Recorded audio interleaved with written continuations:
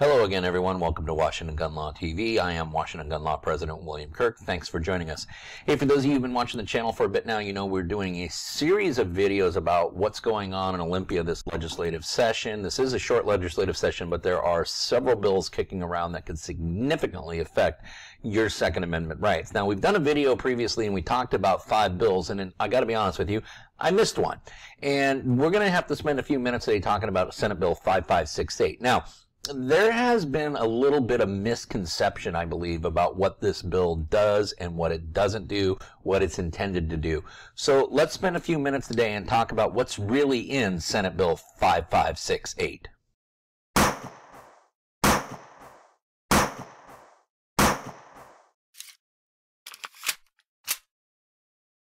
Okay, before we get rolling, you guys know the drill. If you like this video, go ahead and click that like button down below. If you want to stay up to date on issues related to your Second Amendment rights, go ahead and click the subscribe button down below. Click the little bell logo down below if you want to be notified when we post new videos. And most importantly, especially when it comes to these legislative issues, let's keep the comments and discussions coming. That's how we're going to make sure we get our videos out to more lawful and responsible gun owners like yourself. Okay, so the subject that we're going to be talking about today is Senate Bill 5568, an act relating to preemption of municipal laws restricting open carry of weapons, amending RCW 941-300, reenacting and amending 941-300, and providing an effective date, providing an expiration date, and declaring an emergency. So this is an emergency, which means if it passes, the governor will have the opportunity to sign it and immediately put it into law, similar to Senate Bill 5038, the open carry ban on West Capitol grounds and permitted demonstrations that occurred last legislative session. Okay, so as we get rolling, we have to understand the importance of state preemption. Now, state preemption basically states that only the state of Washington gets to set forth our firearms regulations. Towns, counties, municipalities, things such as that, smaller governmental agencies cannot, in most instances, add any other type of restrictive firearm regulations. And this is important to all of us in Washington State because we can imagine a road trip where we're going from perhaps King County to Spokane County. Now, as we drive across the state, if each county was allowed to have its own firearm regulations, we would start in King County where there would most assuredly be a magazine restriction. There'd probably be a ban on many, many types of firearms. And as we moved east, first going through Kittitas County, going through Grant County, Adams County, and so on as we went across the state, we would literally be going from jurisdiction to jurisdiction where our activities merely on what we are possessing would go from lawful to unlawful to lawful to unlawful depending on which jurisdiction it is. There are some states who actually run themselves this way, California being one of them, which should come as a shock to nobody. So in Washington State, the nice thing is that if a firearm is restricted in Whatcom County, it's also restricted in Whitman County. If there were to be some type of a law that restricted certain activity in King County, that same law would restrict the very same activity in Spokane County. So it's easy to tell individuals such as you, the lawful and responsible gun owner, how we need to behave and act and what the confines of the law are, no matter where we are inside our state borders. If we were to do away with state preemption, we now create a situation where we can have a hodgepodge of various gun laws scattered throughout the state, which would, of course, reflect the political leaning of that particular jurisdiction. State preemption is so important that it has actually been codified in RCW 9.41.290, which reads in pertinent parts as follows.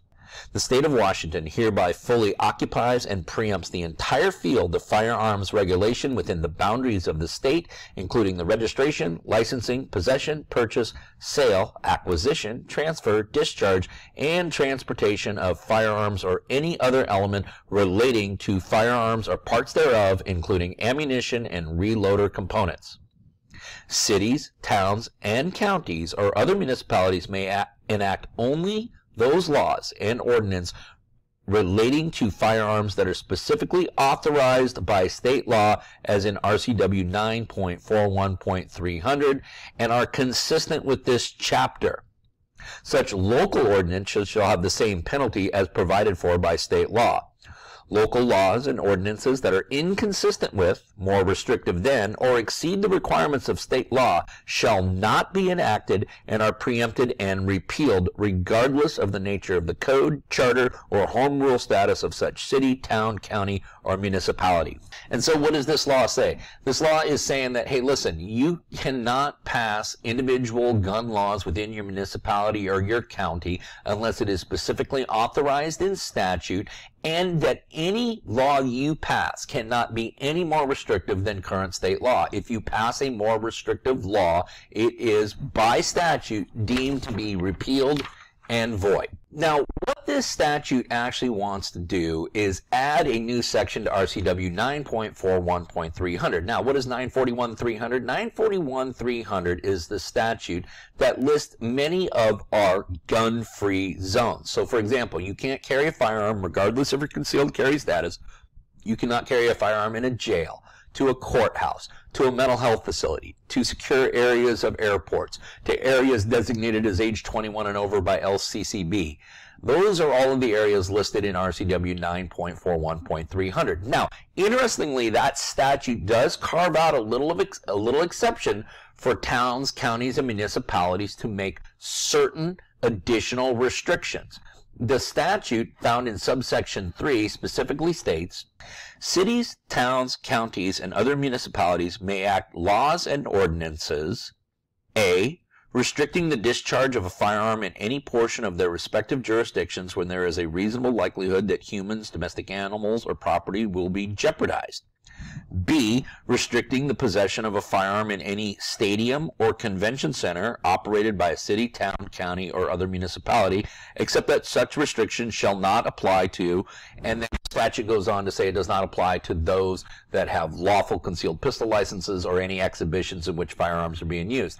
So 941.300 says, hey, listen, towns, municipalities, counties, you got a couple of areas in which you can restrict firearms. You can restrict where firearms are discharged, based primarily on public safety, and you can restrict firearms at concert venues, sporting events, and other venues such as that, so long as that venue is owned and operated by the city, county, or municipality that's making the restriction. But those are the only two restrictions that a person can have. What Senate Bill 5568 purports to do is this: add a third section to 941.300 subsection 3, and that additional authority of the cities to restrict firearms would read as follows. C, restricting the open carry of a firearm or other weapon at any public meeting, any building or facility owned or operated by city, town, county, or other municipality, or at a permitted demonstration within their respective jurisdictions. So what Senate Bill 5568 purports to do, what it wants to do, is add an additional section that would allow towns, cities, counties, municipalities to restrict the open carry of firearms at public meetings, government meetings, and permitted demonstrations within that particular jurisdiction. That is the only thing that Senate Bill 5568 does. So, really nothing to worry about, right? Well, here's the problem with this and any other type of legislation, and this is what I want all of us to be aware of. On its face, this seems rather innocuous. It to many would not be considered that big of a deal. To others, it would be considered a very big deal. But here's the slippery slope that we're putting ourselves on. When we allow the legislature to start carving into our state preemption law, when we allow the state legislature to acquiesce regulation of our firearms to local governments, such as municipalities, counties, towns, and things like that, it is only a matter of time before those smaller municipalities begin to ask for more. There is an adage that when you give government an inch, they will take a mile, and they will never give it back. So what concerns me and a lot of other lawful, responsible gun owners is not so much the passage of 5568, but what's next?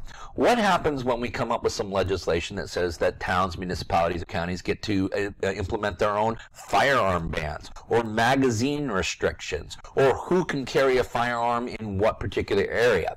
And that is the slippery slope that we must avoid with this piece of legislation and any other piece of legislation that draws us so dangerously close to that dangerous slope.